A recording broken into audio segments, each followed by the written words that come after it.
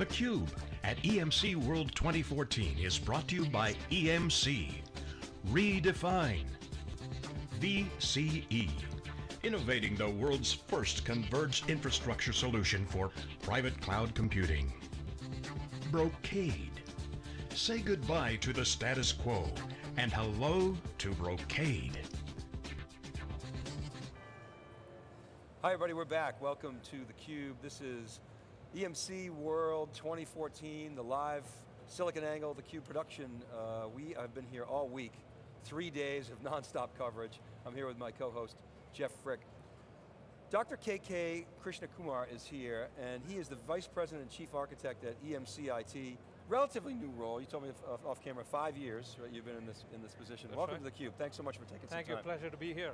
So talk about that role a little bit. How did it come about and what's your focus?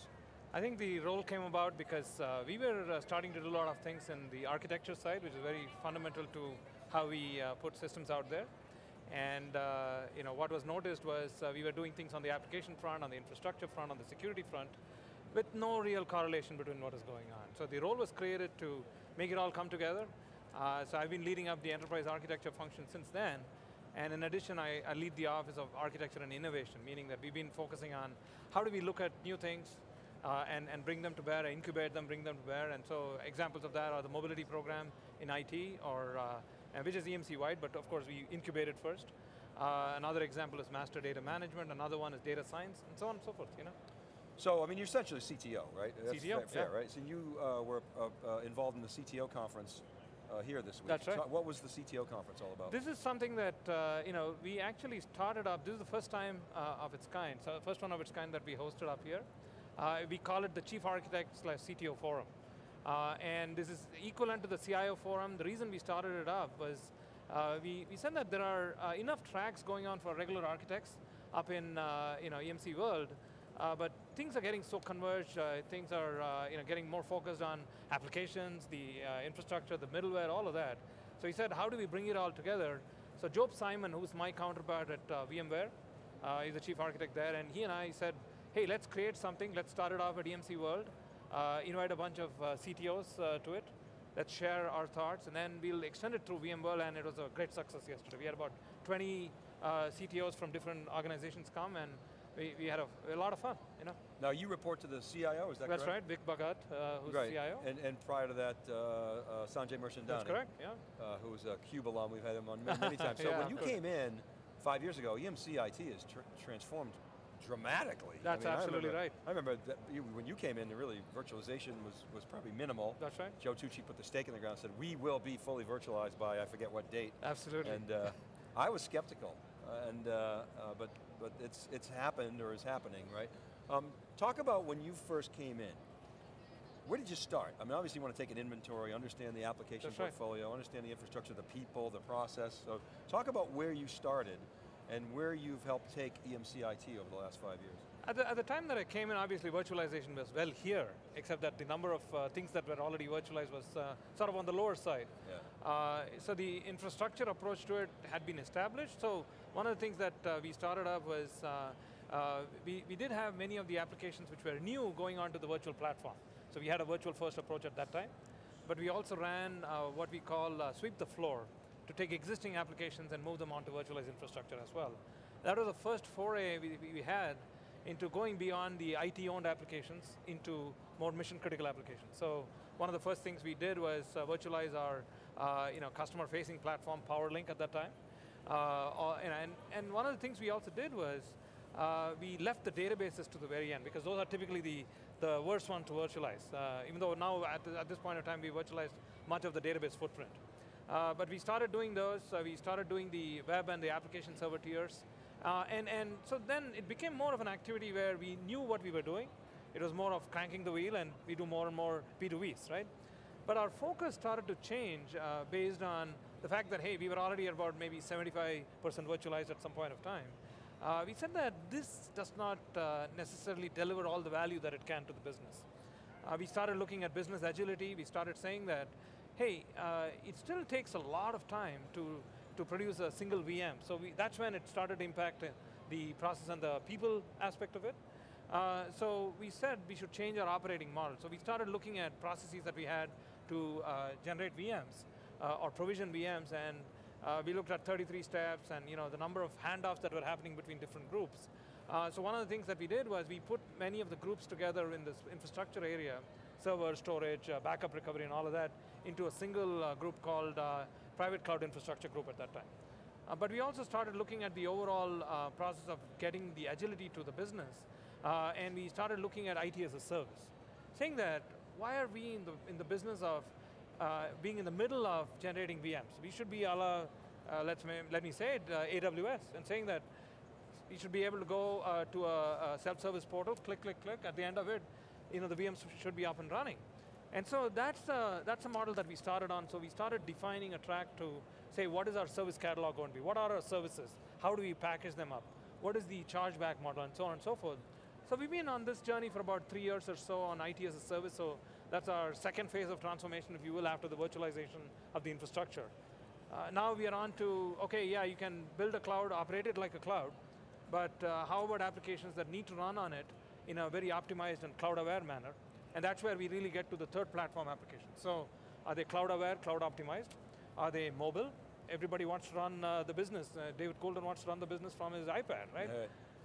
What about social? What about mobile? What about big data? And so those are things we expanded into once we got past the couple of infrastructure and the operating model itself. So one of those services that you began offering was file sharing, That's right. Dealing with unstructured data. Of course, EMC bought Simplicity, but prior to that, you had file sharing services, whether it's Box.net or Box, and you guys are very particular about what you'll let behind the firewall. That's right. EMC IT. That's right. We know that. So for a long time, you couldn't get theCUBE behind your firewall. You got to get it whitelisted. But talk about that a little bit. So sure. Everybody, the business people want ways to share. That's correct, that's correct. So what were you doing before, and yeah. how did Simplicity change that? We had, for a collaboration perspective, obviously there was the notion of consumerization of IT that was happening widespread, right? People outside the workplace could share many, many things easily, but come into IT or come into EMC and, hey, you have eRoom here and some SharePoint site there and this and that. And in the end, even though people were using those tools, it was always much more oriented on a server-based platform, right? Meaning that, hey, you drop files into a certain place, and then you can go and access it, yes, with your browser and stuff like that. But it is not the seamless way in which you come in and I use different devices. So for instance, if I had an iPhone or an iPad, and I wanted to access something on the network, which is in a SharePoint site or an eRoom, it always meant that they had to log in, either use VPN or some other means, use VDI as a mechanism to get in, and that was a very clunky way of getting to it. So we said, hey, we need to be looking at other mechanisms of doing that. Came along Simplicity. One of the things I should say is Simplicity at that time at least looked as good as Dropbox or Box.net to us. Meaning that it had many of the consumer level features that you would expect, but not the enterprise level features. So is it secure enough was one instance. It was still running in the AWS cloud at that time, and we were saying, hey, a lot of people are sharing very sensitive information on file shares and so on and so forth. Would we be comfortable putting that stuff out in a public cloud kind of setting? That was one. But at the same time, we didn't want to stop the flow of information and the innovation that could happen with it. So we said, let's work with the Simplicity team. We absolutely are committed to bringing this platform in, but let's work with them to actually add in the enterprise features. And obviously we were not the engineers building the product, but we worked with them. And so the things we started looking at was, okay, how can you first of all have an on-premise implementation? And so we said, could you put this on an Atmos? Could you put this on an Isilon kind of a footprint? And so they started looking at that and bringing that onto a platform. So today, our rollout of Simplicity is all based on an on-premise kind of a model. And so where the data, it's definitely stored on-premise for us. Can we extend it out to a hybrid cloud model? Absolutely, because we run in that mode today because the initial free accounts that people had on Simplicity are still out in Amazon, but we are bringing them and converting them to come onto our platform, our internal platform today. Aspects of security, of course, and we worked with the team to say that, okay, there is a notion of authentication initially, how does it get integrated with our RSA two-factor when you sign on initially, as an example. But then subsequently, when you're actually using the product, not everybody wants to, every time you use the product, nobody wants to sign on with a two-factor key fob authentication. So we said, how can we enable that to happen much more seamlessly? And so that happened, we worked with the team on that. The third area is around, okay, here I am, I want to share not only within the enterprise, but outside of the enterprise. I'm sending links over to people. Now, the links can point to very sensitive data as well. And so, how can we actually enable it with passwords? And so at least a mechanism by which we can have a notion of more security and more secure access to it. And so that's what we worked with the team on. Our initial and final goal on this was to say, let's enable all of the business and the agility that it brings and the productivity that this kind of a tool brings, but at the same time preserve what you would consider as assets which are very core to EMC. I believe we've done that, and thanks to the Simplicity team who are working so closely with us and enabling the entire enterprise. At this point of time, we are pretty much on about 45,000 almost people with all of EMC rolled onto it, and more people are getting rolled onto it, yeah. So KK, that was an interesting strategy, because we talk about consumerization of IT all the time, and expected behavior of applications based on what people do on their phones and other things. Right. But you guys, rather than just look at it and then try to build from scratch something to replicate, actually taking what was there and then trying to wrap it and really integrate it back into an enterprise-centric environment. Absolutely, and that is the model that we are, as very core to our strategy today, right? Before, EMC IT could have probably said, hey, I don't want shadow IT, I don't want other apps coming in, we got to build it all. Even if we are integrating with others, we used to have very restrictive kinds of mechanisms. We've seen, we've smelled the coffee, if you will, right? We've seen that everybody wants to bring their home experience into the workplace. We want to enable that as much as possible, but very central to it is absolutely keeping the security, the integrity of everything that we own. And so you would find that, obviously with Simplicity, we worked with the engineering team to do that. The same way, we are working with even the line of business teams to say that, hey, if you want to build an application yourself, including mobile applications, let's enable you to do it. But at the same time, we'll give you a platform where we put a set of guardrails on it. Stay within the guardrails, we'll enable you to do it, including big data access, all of that. If you want to do analytics by yourself, do that. But even then, your guardrails are kind of wrapped around at a macro level that once you get inside, that's right. Then it kind of operates as if you were just on the native internet. The focus is absolutely agility, the productivity, which in the world of IT before we used to kill, right? People are just pretty amazed, and that's way too simple. Make it harder. Exactly. So we've definitely turned the corner on that. You'd see that many of our services, especially in the context of IT as a service, is all about. Yes, we will preserve what the enterprise wants as integrity and availability and all that. The robust industrialized operation is very, very, very core. But we've seen the fact that lines of businesses want the agility and the choice. And that's how we are enabling with different solutions how you can do this, So we just got a couple minutes left. I wanted to ask you about business agility for the third platform, transforming into a software-defined data center. So you're giving some talks. Absolutely. What's it all about? What's the main message, the premise? Talk about that a little bit. I think the third platform obviously has been broadly defined as the integration of cloud, big data, social, and mobile. We are all about enabling that. I mean, clearly, as from within IT, we've enjoyed a very big footprint in all of those, right, by themselves. Cloud, clearly we play a big part, and we've 94% virtualized as far as the virtualization platform goes. But we've enabled very much a hybrid cloud within EMC IT, right? The second aspect of it is mobile. We've run a mobility program for the last 3.5 years. We, much like I was saying earlier, we operate on a model where we're saying we will provide an environment where we can build apps within IT for business needs, but if the business wants to build apps, we will support that as part of the platform as well.